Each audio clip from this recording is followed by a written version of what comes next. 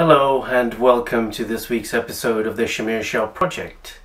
And in this week's episode we are going to continue discussing the Ordnance Survey app, the online app this is. In my last episode, which was published last week, the part 1 of the Ordnance Survey video, we discussed how to discover routes.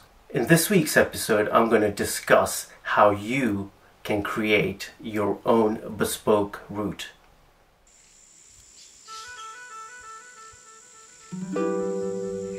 My name is Shah. I'm a landscape photographer, passionate adventurer, mountain biker, and a devoted conservationist.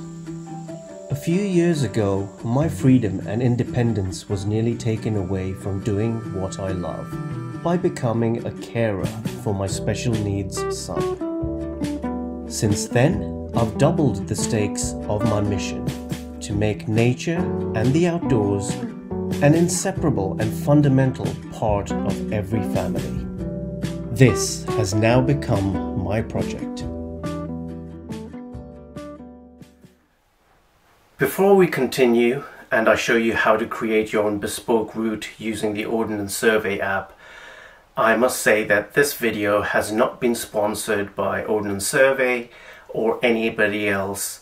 This is just me trying to help you to get outdoors and find a lovely route that you'd like to do.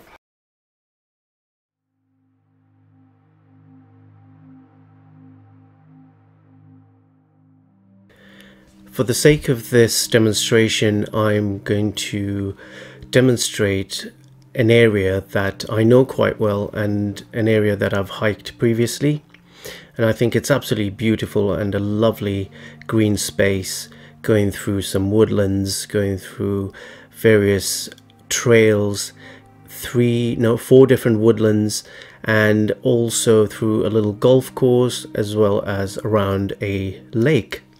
So I think this would be the ideal place to start and show you the demonstration of creating your own bespoke or custom route. So let's say you lived in Maidenhead and you were going to go visit Ruislip. What you can do is at the top here in the search bar, you can type in Ruislip Common, which is a place you know that you might be visiting, and the map takes you straight there once you create the search. And what we'll do is we will zoom out and have a quick look at what we see. So we know this area is Ruislip Common, and there is a woodland here. This is called Bayhurst Wood.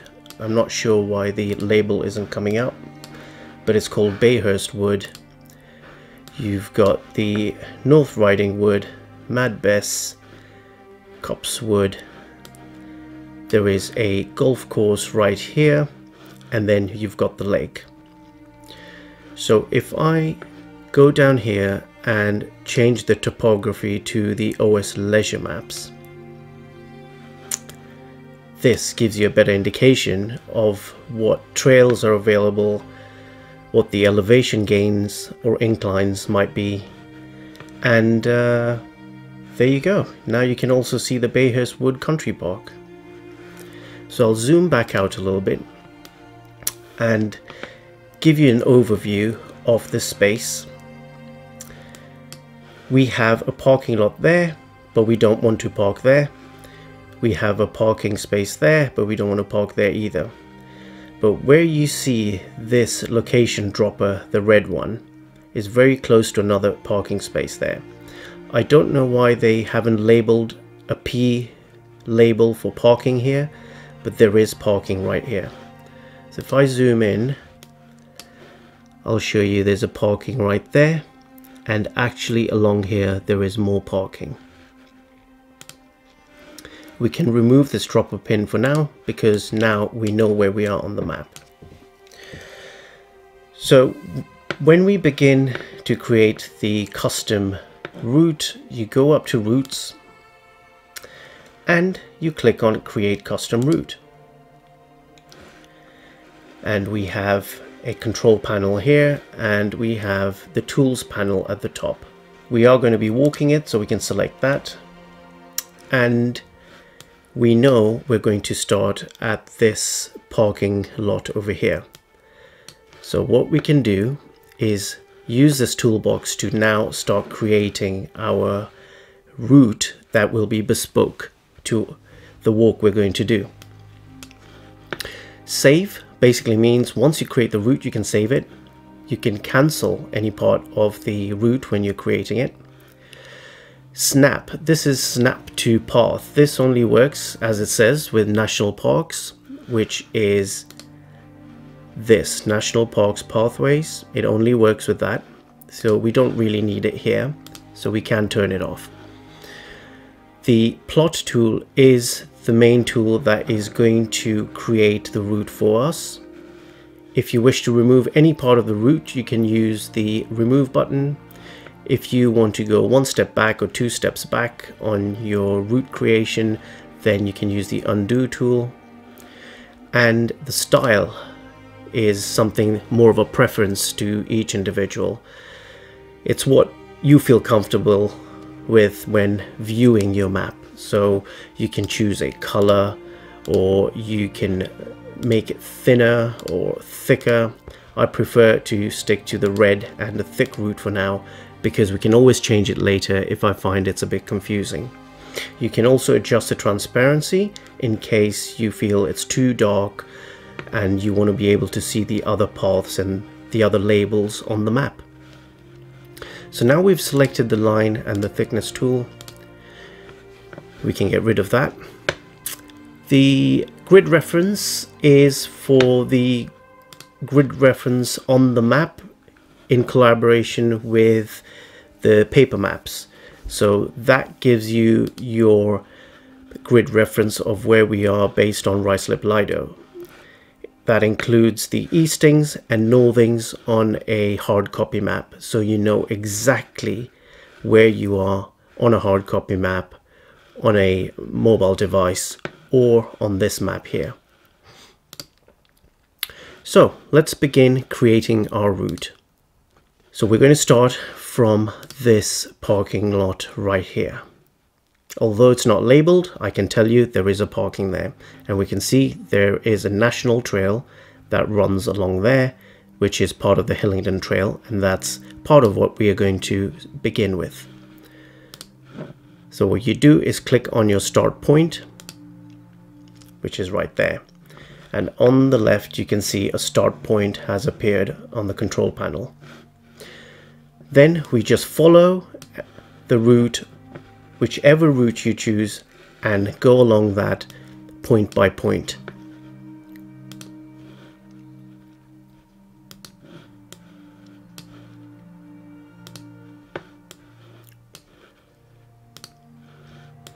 We've just crossed over a main road, so that's a spot you want to be careful at. And then we've gone into the Ruislip Woods Nature Reserve, heading towards Mad Bess.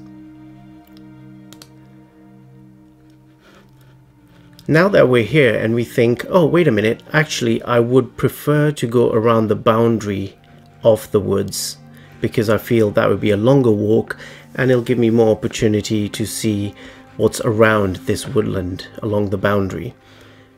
Then you can always undo and undo, or you can remove using the remove tool.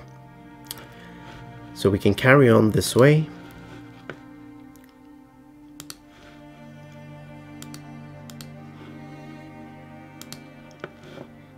Again, we have approached another road, so that's a crossing you want to be very careful at, but we want to cross over and go there, and then perhaps we want to go down the boundary of this Bayhurst Wood as well.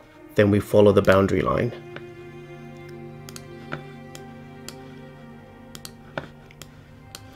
And then you can see there is a boundary there and there is a path there, which is the dotted line.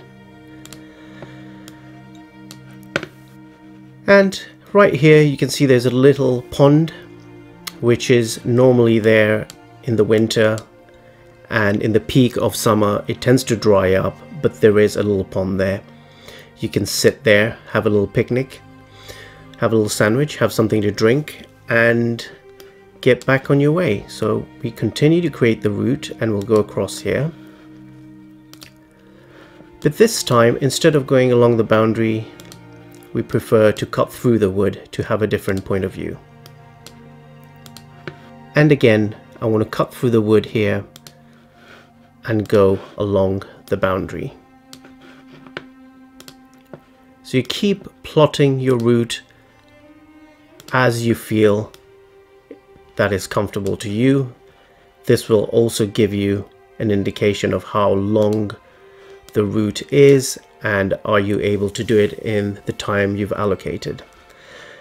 So we've got back into close to the Hillingdon Trail next to Copse Wood, and we can stop there for a moment and maybe look at the little elevation graph we have here. So we know there's a little bit of elevation at different points, but more importantly, we know we've done 3.9 miles when we get to this point. As we carry on, we're going to cut across the wood here, here, there, and then what I'd like to do is get to this point and go along this little trail here. There's little creeks along here. It's not fast flowing water, but it's lovely to walk around and go along this area, which is a lovely golf course, but I want to hug the edge of the lake and some woodland. So we go across this little path. So now we are walking along one side of the golf course, and on the other side is the Ruislip Lido Lake. And as we go down here, we have also got another section of the Ruislip Woods Nature Reserve, which is really beautiful as well. So this is a walk I would highly recommend if you haven't done it and you live close by. So we just keep following this, and then we're going to cut across here, which is a tarmac walking crossover from the parking lots around here all the way to the beach. And then we go back here and we're back on the Hillingdon Trail, and this is where we're going to finish, where our car is. So if I zoom back out, there is our trail. That's what we've created. We're going to start here and we're going to finish here, and you can see it says right there your starting point with a grid reference and the finish point with a grid reference, and that hike around there is approximately 6.3 miles. That has been confirmed by our finish point, and it's also been confirmed by the elevation graph where it says 6.3. If you think you want to change the look of that trail that you've created, you can go over to Styles, and perhaps you want to select a blue one with a thinner line, then you can do that. That's entirely up to you, what you feel is comfortable for you. I prefer the red for easy viewing, and it tells me exactly where I'm walking, what I'm doing.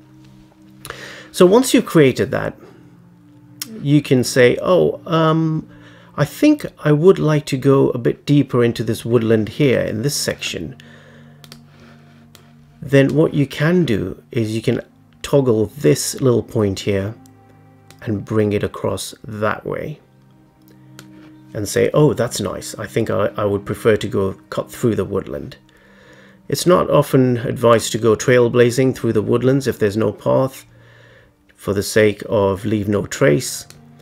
And therefore, if you feel there is another path there and you just like to dip in and out, then you can create another point by clicking in the middle right there, and then you can select it and pull it back out, so you know you're going to go into the woodland, over the little river, and then back to the edge of Copse Wood. But if you don't want to do that, we can always bring it back in, and then you still have the path going right across the woodland on a walking path. We can look at this terrain from a different perspective by clicking on the topography maps.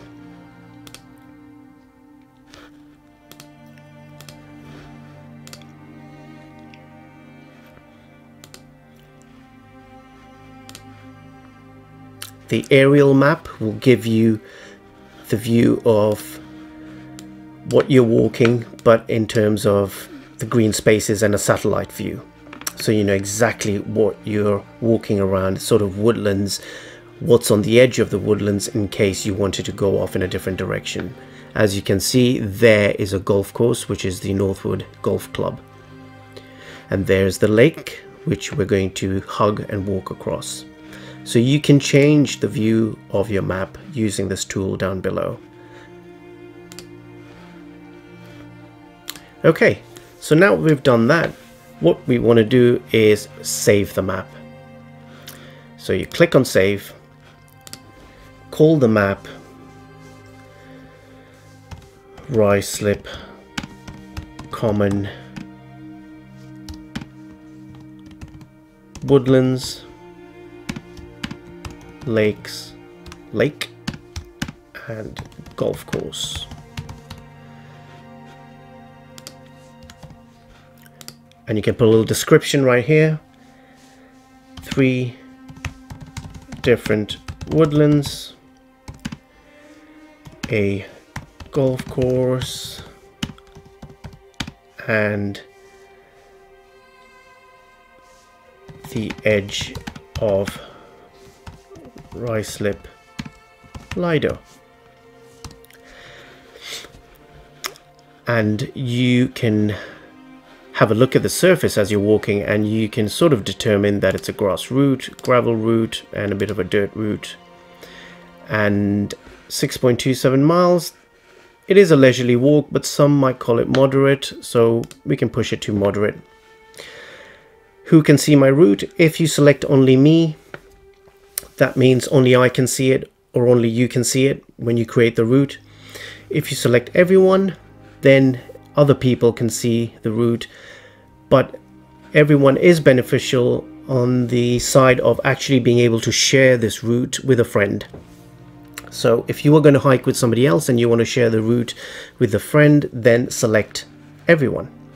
And of course down below, hiking, running, cycling, or rather we're going to be hiking, so we'll select that, and then we hit save.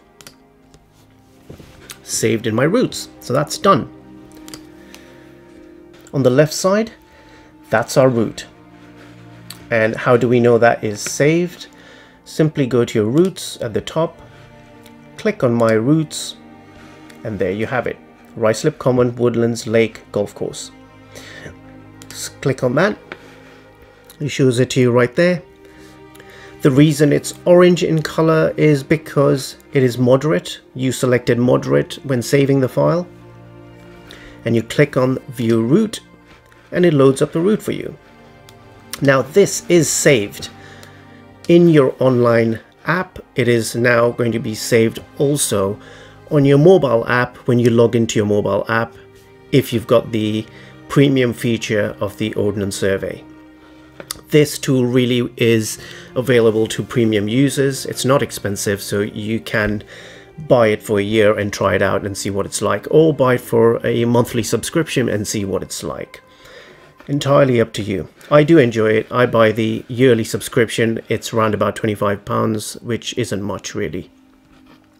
So now that we have the control panel here, we've got the options of seeing the mileage. We know it's a 6.3 mile hike. It's a 2.5, around just shy of 2.5 hours hike.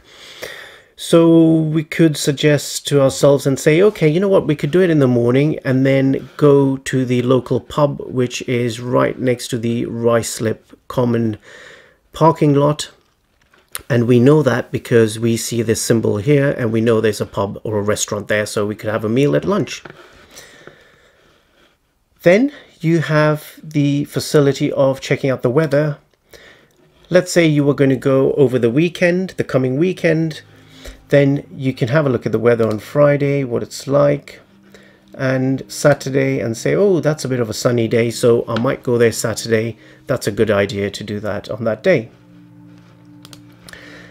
Down here, you've got the various options of downloading a GPX file, sending and sharing it with a friend or on social media, or having a fly-through. I suggest trying out the fly-through so you know from the comfort of your home what you're going to get when you're actually out there. So let's do that.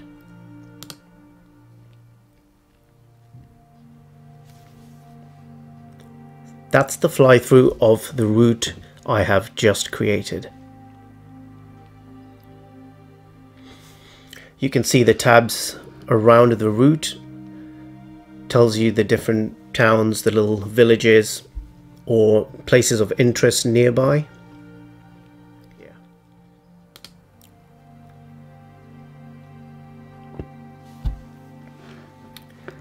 Okay, I think we've seen enough of that. Click the close button and we go back here to the aerial view. We can go down here to the topography and change it back to OS Leisure. So that's it. Now you've seen the fly-through and you've created your bespoke route.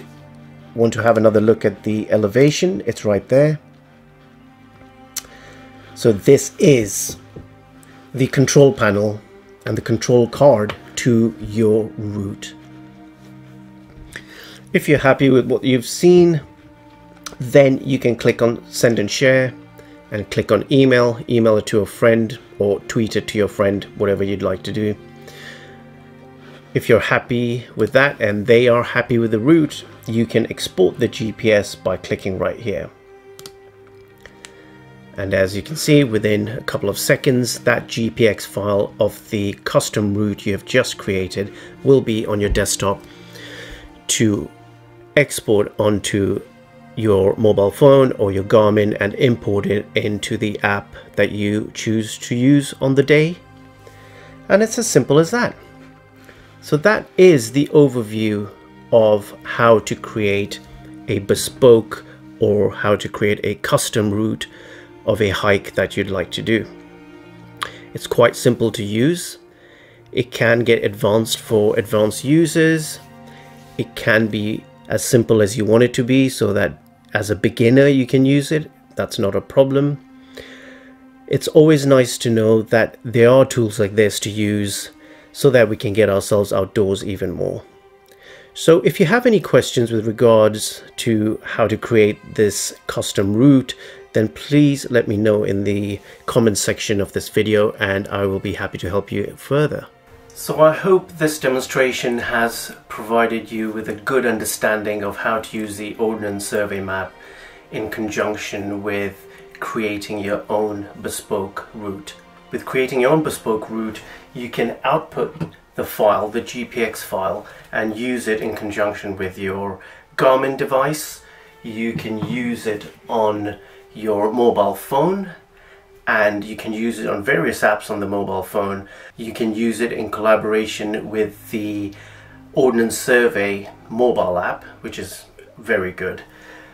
But I would also suggest and recommend that you take a hard copy map with you. Always carry a hard copy map, because if your devices fail by any chance, the battery runs out, or you drop it in a river stream or something along those lines and your devices stop working, then you've got the hard copy map to work with. And so, in short, there is no substitute for a hard copy map, but it's always fun to create your own bespoke map and carry it on your mobile device or your Garmin so that you have a backup of some kind. Well, that's it, folks, for this week's episode. Next week's episode is going to be more about the mobile app and using the Ordnance Survey route you created on the mobile app. I hope you've enjoyed it. If you have any questions, please go ahead and drop them in the comment section down below. If you're new to the channel, then please support the channel by subscribing up here or down here. If you've liked what you've seen, then give me a thumbs up, and I will truly appreciate that. Thank you very much, and I will see you out and about.